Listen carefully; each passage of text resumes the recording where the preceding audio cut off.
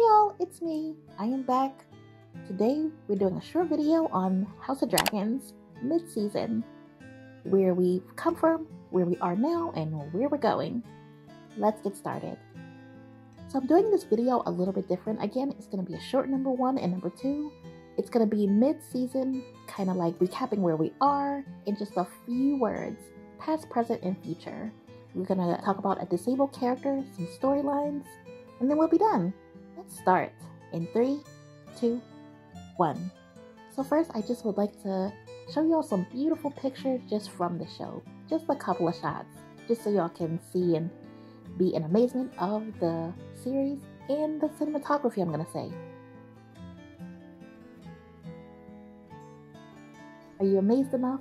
Okay, so for me, I would say what is representative in terms of past, present, and future in terms of this show. For the past, I would say everything could be representative or represented in what I'm going to term as the Plan B-T for Rhaenyra. Just a quick recap. Rhaenyra is the daughter of King Viserys Targaryen, which ultimately is an ancestor of the beloved Daenerys Targaryen. Well, anyway, Rhaenyra is spirited, she is headstrong, and she is the heir to the throne. In her rebellion, she does not want to be married. She ends up being seen with her uncle in a, I'm going to say, house of ill repute. Basically meaning she's seen in a house where some salacious, scandalous activities are going on. Do not want to be in trouble on YouTube, so I have to say these words very carefully. A house of a lot of flesh, let's put it like that. She's seen with her uncle, and then she comes home and she ends up being intimate with her knight, what is called in that era as her hand, Sir Criston. So, long story short, she is found out that she has been in some very scandalous behaviors. Her father lets it slide only with the acknowledgement or agreement that she marry. So she does that, and to conclude everything, he gives her, or he has her brought to AT to be rid of potential consequences. Alright? Next, I'd say representative of the present is current Queen Alicent Hightower's green dress. Let's just look at that dress and be amazed by it. The color, the gold, accents, main color green, totally beautiful. Costume designers deserve definitely a round of applause. But anyway, that dress is a green dress, which is really her house's colors. A beacon of light, when it beams in the show, it's stated it beams as green for her house. So, recapping again, she has children that are not in line for succession, male children at that. So, anyway, she is saying with that dress that I want my kids to be on the throne, my sons, my boys, not this scandalous Rhaenyra, even though, let's say, ex-best friend. No, bad. She goes to the side. I want my kids. I am the queen. I am the pure one. So yeah, that's what she's saying with that dress.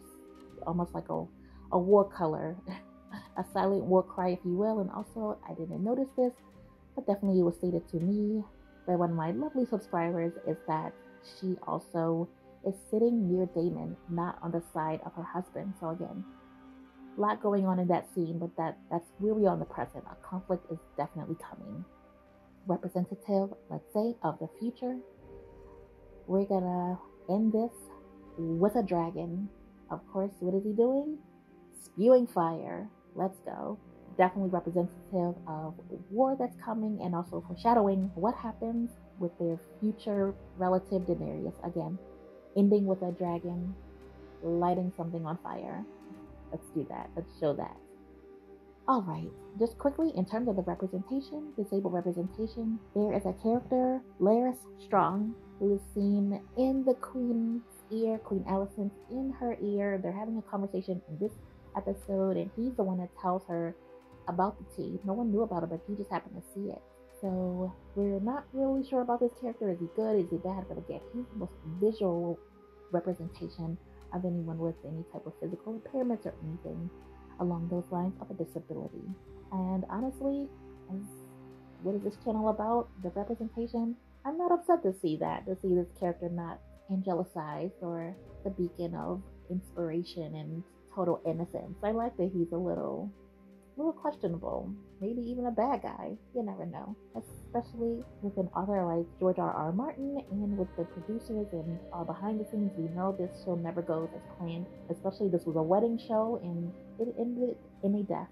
So yeah, that is basically the recap of the series up until now, and I'm also pleased to see in the future that the actors are going to be aged. They're not just gonna do makeup or anything. They're actually gonna get older characters moving forward. Everyone's gonna look older, so getting seen maybe some older and senior representation on the show. So excited to see that. We'll see what happens. I definitely think people are either going to be rooting for Alicent or Rhaenyra in the end. All right, this is it. Thank you so much for watching.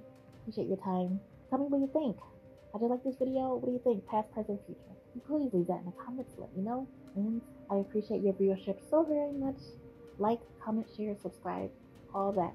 Please, please, we're trying to get to at least 500 subscribers to really, really grow this channel. Courageous Kyla, that's me. Carpe diem. Goodbye.